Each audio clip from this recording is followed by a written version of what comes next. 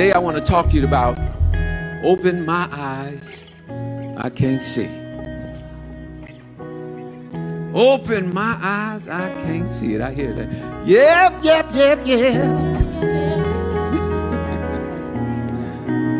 Because of our salvation, our eyes are open to the truth, but we can't see because of fear and greed. Fear because we don't want to be cast out of this world, ridiculed and talked about. Are you with me? Greed because we want what we want. And so we believe whatever we need to believe in to get what we want. I'll try to explain some of that. Today, Christians are tripping. It's our fault that the world is so messed up because we don't judge like we used to. You know, you'll begin to judge a situation that's straight out wrong and somebody tell you, don't judge me.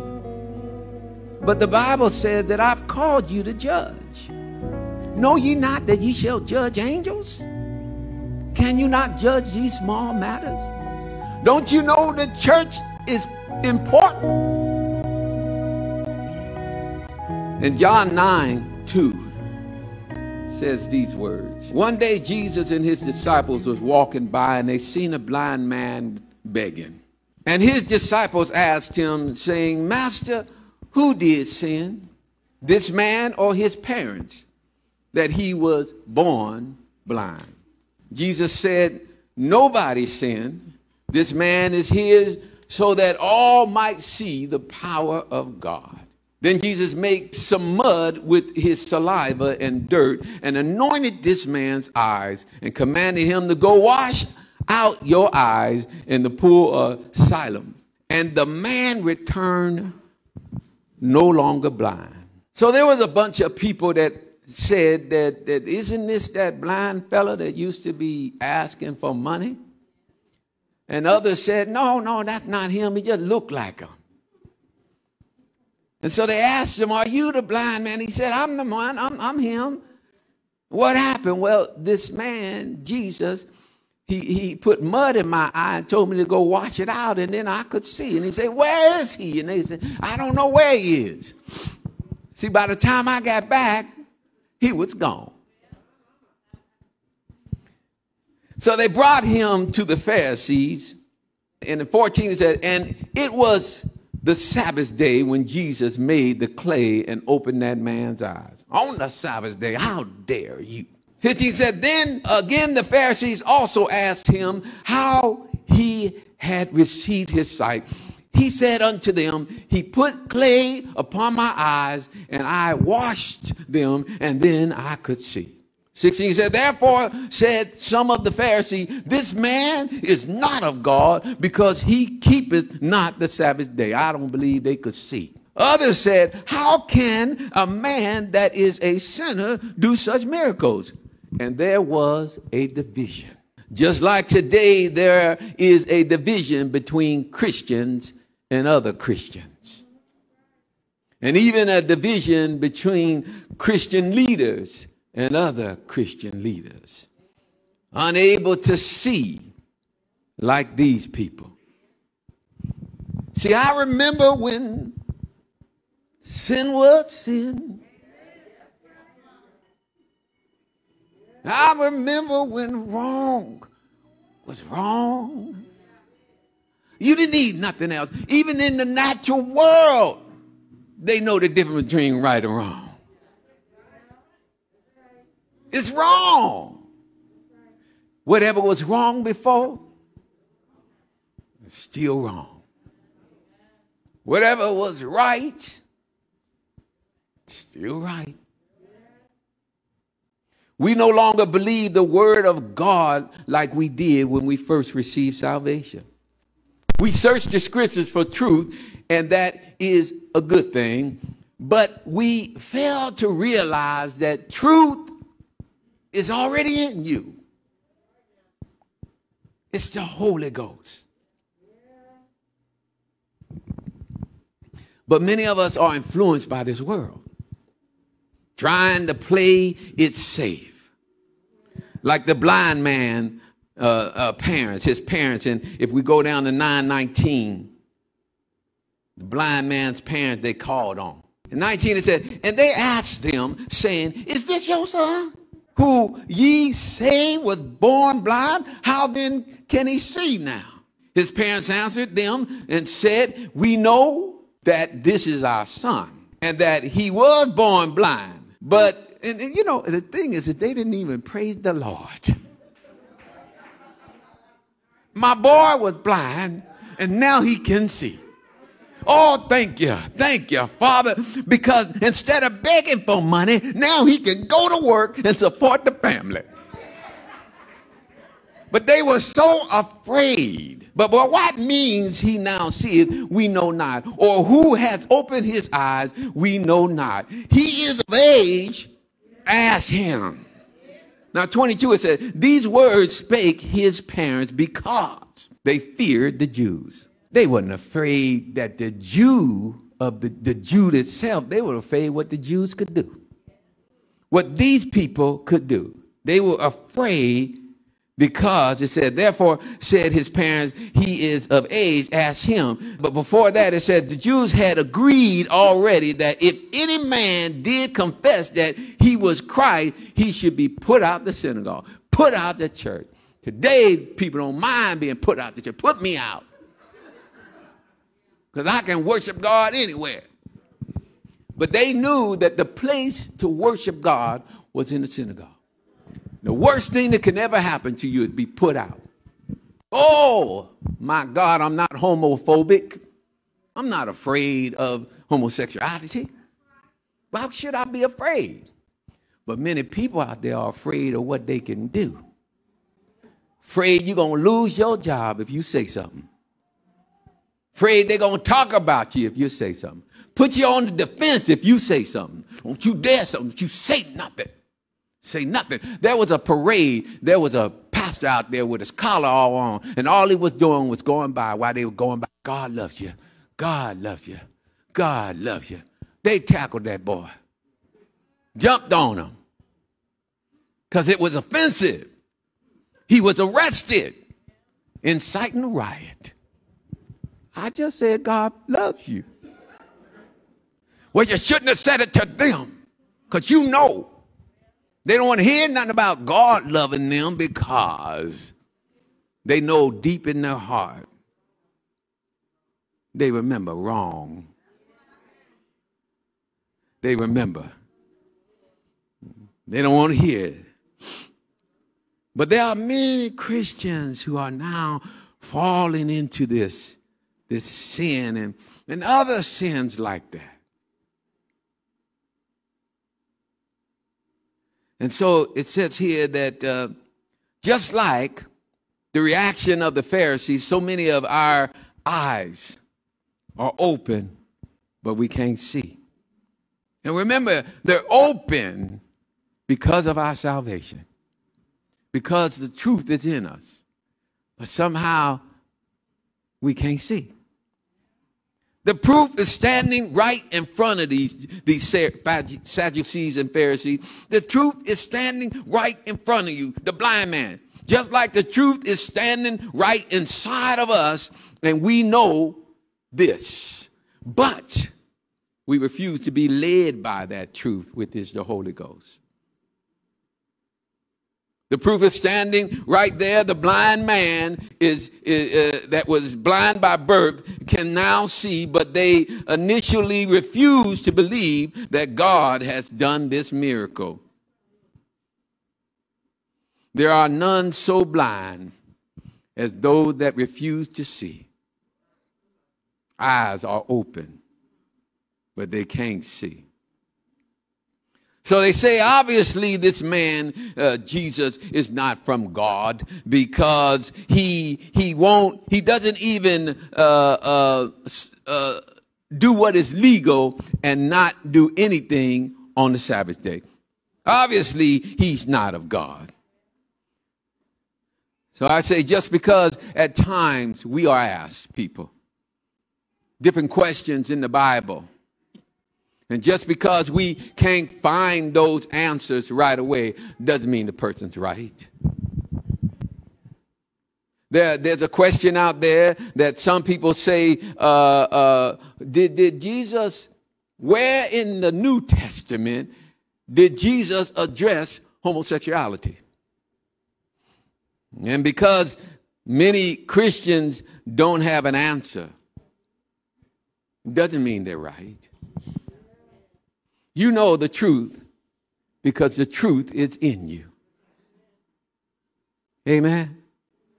Jesus didn't address smoking cigarettes. I don't know why. Maybe because they wasn't smoking at that time. Amen. He did address drinking too much. But just because you can't find Jesus addressing something doesn't mean it's not right or wrong. Any of those things. But let me give you an answer to that. In Matthew 19:4-6, Jesus did address it, just not like they thought. For it said, and he answered and said unto them, have ye not read that he which made them at the beginning made them what? Male and female. He just addressed it. Made them male and female. And said, for this cause. There's a reason why. Amen. He made male and female. There's a reason. Amen. I thank God for the reason. I love and truly thank God for the reason. Amen. There's a reason he made them male and female. And he said, for this cause shall a man leave father and mother and shall cleave to his wife, and they will become twined in one flesh. 6, it said, wherefore they are no more twined, but one flesh. What therefore God has joined together, let no man put asunder. For this cause. So he did address it. But just because we can't find it don't mean we don't know. Don't fool yourself. There are some people who don't understand, don't know why we have to go to church. But deep down inside of them, they know why. Because the Holy Spirit is there trying to lead. In John 9:39-41, amen, says these words. 39, it says, and Jesus said, for judgment I am come into this world, that they which see not might see, and they which see might be blind. Some of the Pharisees who were around him while he was speaking, they asked him, are we blind too? And Jesus said to them, if you were blind, you would not be guilty of sin. But now that you claim you can see, your guilt remains. To explain it, I wrote this. We were blind, but now we see because we believe in Jesus Christ as the Son of God, the Redeemer of our salvation. Those who claim to see do not believe in Christ, and therefore their sin remains. They will be judged. Can the blind lead the blind? Can those who run away lead you to battle?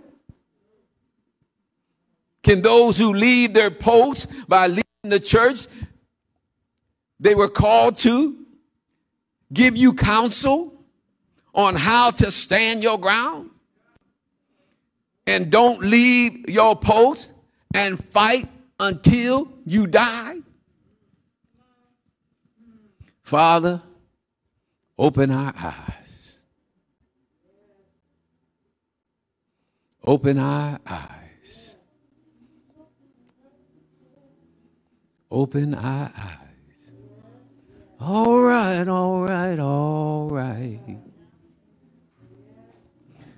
I get so tired of going on to YouTube and finding well-known pastors. Can't even answer a straight question. They say, Pastor, we just want to know, is Jesus the only way? And they'll say, well, you know, I can't judge. I mean, well, I'm just called. Well, you know, it's just a great question. Did it not say that he is the only way? And if anybody try to come in on another way, that they like a thief. And you know what happens to thieves that try to get into your home? If you there, somebody going down. I don't care what they say. I was just trying to see if you home. Where the front door is in the front. Not the back window. I remember when every Sunday, everybody was at church. I remember that. I remember riding my bike to the gas station after church, and it was closed on Sunday morning. I remember every store was closed on Sunday because the owner and the manager was in church. They may not have been serving God, but they knew where they supposed to be on Sunday morning. Amen. But now our eyes are closed. And we're trying to watch the service. We're trying to watch the service on YouTube, Facebook. Tell me where Jesus addressed Facebook as being a sin. Tell me where Jesus addressed. Well, I'm telling you, Jesus said, that it's important that we gather, that we might exalt his name together. I can't do it with you if you're at home. Can't do it with you. Now, there's some of us that we got to do what we got to do. I mean, I'm sick, so all I could do is watch it on TV until I get well. But I can't wait till they tell me, come on in. I can't wait because my eyes has been opened. I remember when you could just answer a question straight off. I'm saved, born again, sanctified, filled with the Holy Ghost to do the work of the ministry. And it's going to take a sacrifice. I'm going to get hated by some. Some I will give all I can give, and they will still walk out on me because somebody else hurt them. Or something that I might have said. I remember when people would just listen to the pastor. And if they got hurt, they got hurt. Some people get their heart pricked. And then they repent. Others get cut and they run out. But then they come back again. Say, Pastor, can you pray for me? Because the doctor said I only got 2 weeks. And what does the pastor do? Pray for him. Pray for him. But I'm going to tell you, I don't pray as hard for them as I pray for you who are here. I'm telling you, y'all, I'm not going to do it. I got too many other souls to take care of. God has given me a sheep to take care of, not to feed sheep and other pastors. Amen. But I will pray for your brother. If you say, Pastor, pray for my brother, pray for my mother, and they don't attend the church, I will still pray for them for your sake. Because of you. Because I don't want you worrying.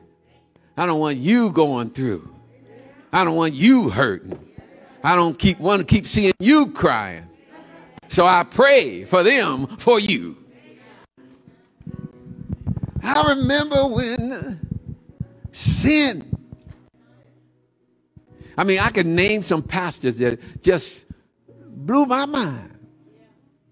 I love to hear them preach. But don't let them sit in front of Oprah. Because she's going to ask them the straight out question. Is Jesus Lord? Well,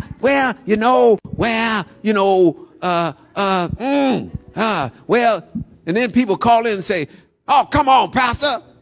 You know Jesus is the way. Well, yeah, Jesus is the way, but because I might lose money, Jesus can't be always the way. Because I need my money. I thank God has given me a small church. He has kept me, and he's merciful. Because he didn't want me to get out there and have to try to defend. I mean, I've been to meetings where pastors have what are you doing to get your people back? I told them, I'm just preaching. They either come back or they don't. That's all I do. My people, when they were strong, they paid the church off. Thank the Lord. See, God is good. God knew what was coming up. And he knew that there were going to be many who were going to walk out, get excited for the corona, like they were skipping school or something. They're like, ooh, we don't have to go to church. Oh, thank God for the corona. Oh, Lord. Some of them will tell you, they say, ooh, my church is closed. I have coffee and I have donuts and bagels all sitting there ready for the church to come on. All excited. God knew it, and he said, son, I'm going to have you pay off your church so you don't have to be worrying about those kind of bills. Amen. So I said, thank you, Jesus. Thank you. So I didn't have to fight for the money. And even now, I don't fight for the money. It goes around one time, you either give it or you miss it. You give it or you miss it. And if you miss it, too bad on you. But yet we know that there's some who miss. So we put a little box in the back that says offerings. It don't even have tithes on it because you got to be here, pay your tithe. Offerings. I remember when wrong was wrong. I remember when we all fell short and got back up much quicker than before. Y'all remember that? I remember when my left was left. I remember when I had respect. You remember Christians used to have respect. Christians used to have respect. You used to could play your Christian card and get stuff. You know? You could go to a place and you don't have good credit. You ain't got 3 times the amount of the rent, but you play that Christian card. Well, I'm saved. And I really love the Lord. And I go to church every Sunday. And I give God praise for his goodness and for his mercy. For they follow me. Do you see them? They'll back me up and make sure that I pay you. And people used to accept your Christian card and let you slide.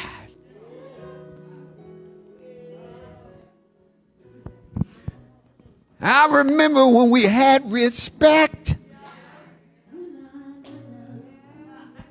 I remember.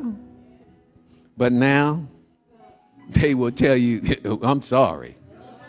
But most of y'all Christians, y'all be the last to pay. We did that. We did that. You have to learn to be a man or a woman of your word. God is a God of his word, and he will keep his word. You got to learn how to keep your word. Don't give your word if you ain't going to keep it.